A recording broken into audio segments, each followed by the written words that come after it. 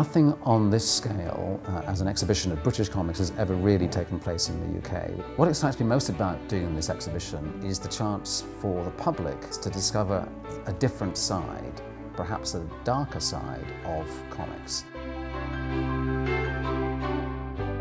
This exhibition, Terror and Wonder, will tell the story of the Gothic genre over the last 250 years, starting with the publication of Horace Walpole's Castle of Otranto, running right up until the present day.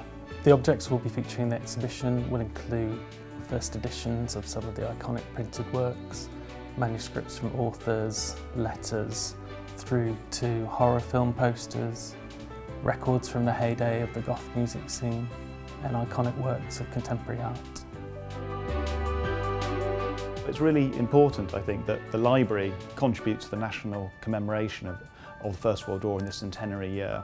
We are doing a free exhibition in the Folio Gallery and also helping to collect and curate a large digitisation project across Europe called Europeana 1914 to 1918. It's going to be available via a special site we're building, which is going to be curated by leading experts. The library has acquired the personal archive of Hanif Kureishi, which includes drafts and working materials relating to all of his major novels, short stories, screenplays and plays, along with over 50 diaries which span more than 40 years. Hanif Kureishi has agreed to headline this year's Spring Festival. This year's festival is going to focus on the art of screenwriting.